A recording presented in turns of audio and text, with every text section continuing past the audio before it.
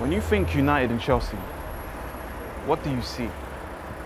What do you feel? Me, I see fire and ice. Not just red and blue, the clashing of two titans, more powerful than me and you. It's the thunderous roar from a volcanic blast, like being hit by the past with a Scholes masterclass. It's that terrifying moment of looking up at an avalanche, like bearing down on goal is Eden Hazard.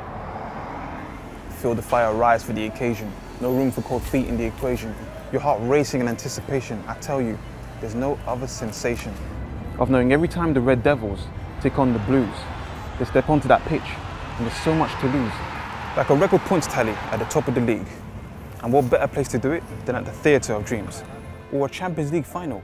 But my God, who knew that Drogba would see red and Terry's world would turn blue?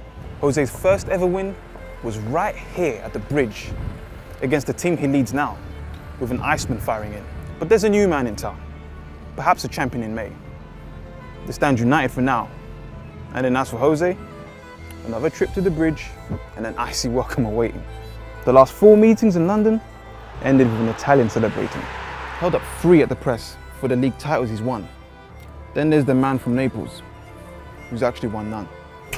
Or just parking the bus, be safer than taking the risk. Or will stick movement and passing, prove too bold and brisk. Which team will play it cool, then hit them on the break? Will go in all guns blazing and leave an inferno at their wake? Or hold your nerve in front of goal and give that ball the devil's kiss?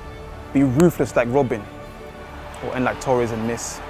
For the once special one, toes to toe with a new foe. On Saturday the 20th, it's Sarri versus Mourinho.